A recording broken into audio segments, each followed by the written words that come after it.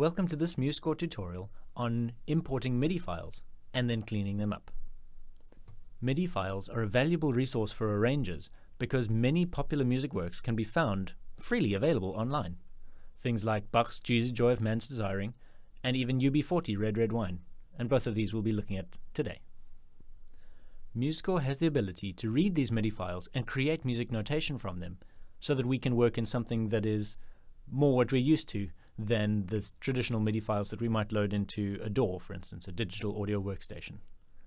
So if you're more comfortable with music notation, MuseScore is a great way to go with MIDI files. And MuseScore has some fantastic features that make it, if not easy to work with, at least possible to work with MIDI files in MuseScore. So let's start. In MuseScore, I'll close this startup screen and simply drag in my MIDI file. There are a few things to take note of first. Obviously this looks pretty horrendous right now, but we can see that there's a harpsichord, which it's called Piano 1 in its staff name, using the sound of a harpsichord, and so the MuseScore instrument it's chosen is a harpsichord. We can also change that if we want to. But we have a harpsichord, a piano, soprano and alto, and a tenor bass, so SATB choir. It's already great that MuseScore has given us the time signature, the key signature, and some rhythms, although they don't look fantastic to use. However, this panel down here is really useful to be able to sort out what we need. We would certainly want to go and listen to this first to see what we're dealing with.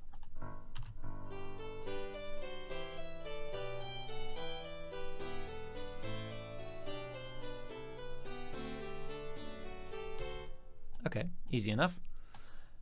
Something very important to note with MIDI files and MuseScore is that you don't want to make any changes here yet until you've made all your changes here. Because if you need to make any changes to this importing section, which it doesn't actually say that this is, but this is the importing section, you then click Apply and it will discard any other changes you may have made, like maybe taking something up an octave. You click Apply and it will ask you, do you want to save it? But it'll save it somewhere else. So in this case, I'm going to say discard, and it will re-import the MIDI file back into MuseScore and make it now a MuseScore file. All right, so let's see some of the things we can do. One of the first things we want to do is certainly get rid of this 9 tuplet. That is just completely unnecessary. In the import settings, we have each instrument listed, or from each track of the MIDI file listed in here, and the different settings that we can use to import it. And at the top is one for all of our instruments or all of our channels. So in our tuplets section, I'm going to say we want only triplets. That will apply to all of them, and if we click Apply, it re-imports it, and that's already looking a lot better. Sure, there's things we can change. However, we don't want to change too much yet. We want to get everything fixed up as we need it first. MIDI files are really perfect, and so there will almost always be something that we need to fix up. In this case, it might be making these crotchets to make the score look neater and to see what we're dealing with. There will also be things like these double notes with a tie over. We sometimes also find these multiple voices creeping in, which just make it look unneat. Something we can do there is just select one voice. Let's try reapply that, discard the changes, and in this case that has not solved our problem.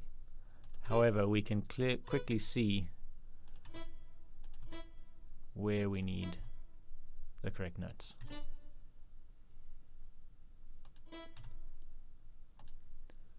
So yes, it's still not perfect, but it's getting there a lot faster.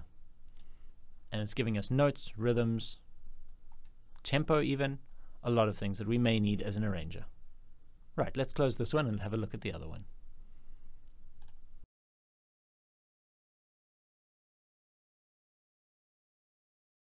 If possible, this looks even worse than the other one, and it's mainly because of this drum kit. Another useful thing is to look at this in continuous view, and we can see what we're dealing with. Again, I'll just play it from the beginning and listen to what we've got.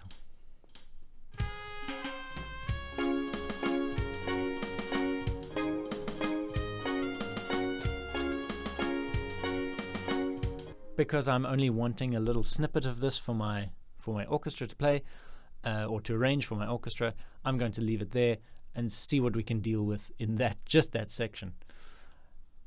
The melody is not too bad. There's a couple of weird rests, but I would kind of want to keep it in that range.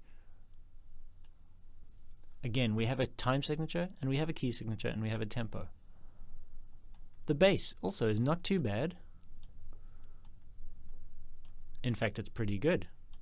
There's a problem where we have multiple voices. So again, I'm going to find the bass and tell it to only give us one voice. There should not be multiple voices in a bass part. That just is pretty common sense. I'm also going to change this to acoustic bass and reapply. Let's go back into continuous view. And I think we've got a slightly better bass sound. That's just personal preference. You can change it to whatever you want, and later on you can again change it. I just want to have something that I can really listen to. The same way with this extra information, it's best to just leave it alone for now. We can go and edit that later once we've decided on our import settings for the MIDI file. Okay, so bass is looking good. We have steel drums, we have a rain effect sound, we have the melody on the muted trumpet, but the big problem is the drums. We've also got this tin whistle, but that only comes in later, so I'm actually going to completely ignore it for now. Drums are a problem. Most people looking at this kind of table of importing down at the bottom may go to quantization and say, yes, I don't want 16ths, or I want 16ths, but this is clearly not giving me 16ths. There's something about this drum channel that MuseScore is not liking, that puts it a hemi-demi, semi-quaver tripleted off every beat. It's just ridiculous. So ideally we want to quantize this. For some reason, MuseScore doesn't like quantizing things like that. It always wants to take the smallest value, so hopefully that will be changed in a later update.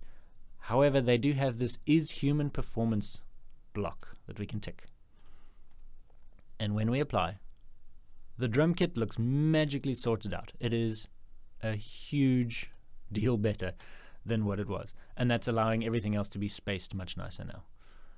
However, have a look at our melody, and we've lost all of those nice rhythms that we had in the trumpet part. Unfortunately, there's no way to make the drums is human performance without making everything a human performance. So we're going to have to do a little bit of extra work here. But while we're still in the drums, there are some other great options for arrangers. Here's one of them. Split staff. If I choose split staff on the drums, it will actually separate every single sound into its own staff. Again, go back to continuous view so we can see what we're dealing with. And here we have drum set. There's our shaker. There's our hi-hat, snare, side stick, and the kick drum. So we can actually remove some of these and move them around to different sounds that we may want. It's a very powerful feature to be copying individual tracks or individual sounds at a time instead of the whole drum kit. Cleaning up the whole drum kit, let's just show you that again. Cleaning up this drum kit, it's not really very playable for an actual drummer.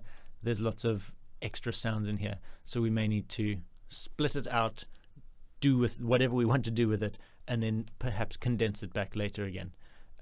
I've made a video on condensing things before.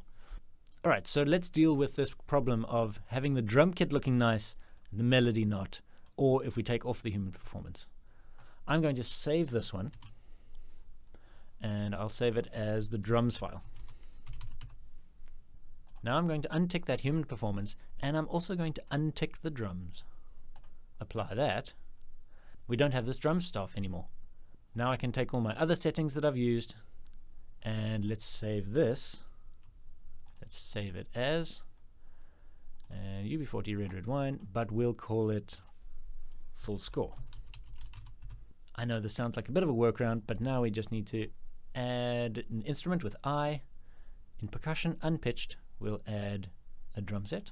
Double click and it appears in our score. Okay. Now we can go and open our drums MuseScore part. There it is. Click on the first bar, Ctrl+Shift+End. We'll select to the end of the whole staff. That's Ctrl+Shift+End. Copy with Ctrl+C. Go back to our full score. Click on the first bar, Ctrl+V, and we have drums pasted in. And this is the one that we would be working with now. We'll notice there's a couple more things we can still clean up. Just remember, now that I've decided this is the one I want to work in, I don't actually want to use this anymore. So I'm going to close this, and we'll just work in the score that we've got here. There are things like this. That was clearly a crotchet with a quaver on it, and MuseScore decided, well, or it found in the MIDI file that it was a slightly longer note, and so it tied it over. It's a simple matter to just delete that note. And we may find that in a few places. There's another one. It's up to us to decide if we want to keep that as an F flat or an E natural. I think I tend toward an E natural myself, so I'm going to use J to change that to an enharmonic equivalent. Not D double sharp though. Let's change it to just an E natural. Thanks, that'll be great. Which automatically then changes that last one to an E flat. That's a really nice little upkeep thing. When we look later on in this, we'll see some triplets. Again, those are looking pretty horrible. We maybe should have made those into a single voice. We can decide now if we want to keep these kind of rhythms, which we can presumably just make that a quaver, already looking neater, and equally a minim. Or if we want to actually change these things into a triplet rhythm to be a bit smoother and less poppy. But now that I've got the MIDI file pretty neatened up, especially for the first 8 bars or so, I could copy this bass line into somewhere else. I can take the chords and expand them into other instruments. There's so many options. Now that the information is in MuseScore, there's a lot I can do with it, and that is the power of MIDI files.